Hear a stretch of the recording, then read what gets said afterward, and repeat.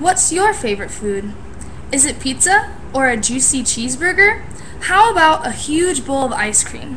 What do you think the students around the world eat? Let's take a look. It's time to jump the ocean and visit Spain. Let's see what we can find as we get off the plane in Madrid, the capital. The first place we see to eat is McDonald's. Then we pass by the Hard Rock Cafe.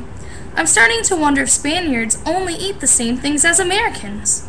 Finally, we find an authentic-looking Spanish restaurant. Since we have no idea what is good, we ask the waiter, El Camarero, to bring us the 3 most popular dishes. When he returns with 3 appetizers, we are really confused. Noticing our confused looks, El Camarero explains. Tapas are small dishes typical in Spanish restaurants. Most people eat a few different tapas while visiting with amigos here at our restaurant. After trying a sample, our favorite tapa was croquetas, a fried potato, ham, and cheese ball. When we paid la cuenta, the bill, we were still hungry. We decided we would try another restaurant. This time, with some help from the natives, we were directed to a restaurant that served paella. Paella is a Spanish dish that is known for its yellow rice.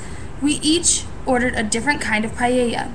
Paella de pollo, de mariscos, y paella de chorizo. El Camarero told us that for big parties, there are special paella pans that they use that can be up to 5 feet across. Paella comes with a variety of ingredients, but the Spanish favorite is mariscos, or seafood. The next day for breakfast, we asked the hotel manager where we should go. He explained that most Spaniards just have a cup of coffee, café con leche, and possibly a piece of toast for breakfast. So we decided to head to a cafe for some café. But on the way, we found a churreria. We find out that sometimes Spaniards will have churros y chocolate for breakfast. We instantly knew what we were getting. For lunch, we decided to head to the grocery store, El Supermercado.